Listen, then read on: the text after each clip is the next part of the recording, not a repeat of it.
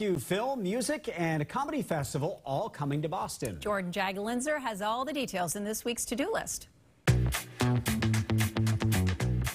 If you're looking for laughs, the Best of Boston Comedy Festival is the place to be this weekend. The iconic festival includes stand-up from New England's own Corey Rodriguez and Kate Sisk and features comedian Jim McHugh and host Bethany Van Delft. Check it out at the Somerville Theater this Saturday at 8 p.m. On Tuesday, Berkeley will hold its annual Middle Eastern Festival. The event features musicians from the Middle East, the Balkans, and the Mediterranean, showcasing the musical traditions of those regions. The show starts at 8 o'clock at the Berkeley Performance Center in Boston, and celebrate the arts and the future generation of creators at the 10th Annual Boston International Kids Film Festival.